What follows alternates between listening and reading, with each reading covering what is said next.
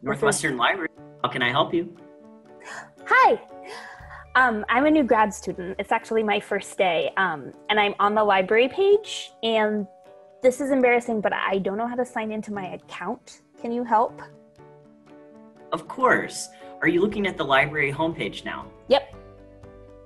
Awesome. So if you can go to the upper right corner where it says My Account and click that. Okay, got it.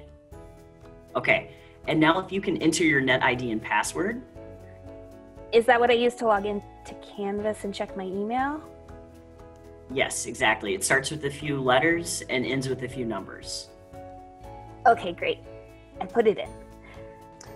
So while I'm signing into things, can you tell me how to set up my interlibrary loan account? Of course. So the first time you sign into Interlibrary Loan, you need to fill out some information. But once you've done that, the requesting process is really simple. So it's a good idea to go ahead and get this step out of the way. The good news is you're already halfway there. So you're on your account page and you see in the center there's a section for Interlibrary Loan and a link that says sign into your ILL account. So click that. Yep. Now it wants my MFA. Hey, I don't have my MFA yet. This is literally my first day of graduate school. That was a grad joke. I know it's multi-factor authentication. Let me check my phone. Okay, I'm in. Okay, great. So now you're going to go ahead and fill out the required fields, such as your name and address. You're going to choose a pickup location that will apply for all of your ILL requests.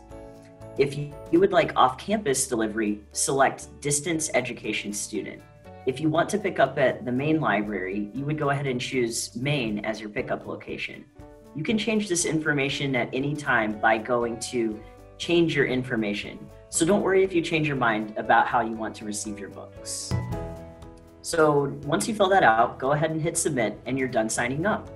Is there anything else you need help with? No, I think I'm ready to start grad school. Thanks for your help.